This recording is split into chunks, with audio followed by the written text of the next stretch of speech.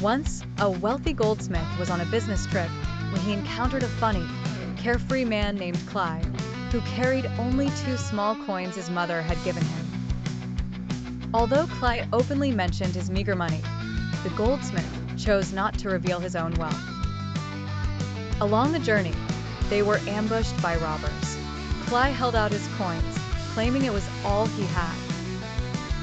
One robber, doubting the authenticity, challenged him. Clyde pointed to his friend, saying, "He's a goldsmith. He can verify it." The robbers then turned their attention to the goldsmith, discovering his wealth and ultimately stealing everything he had.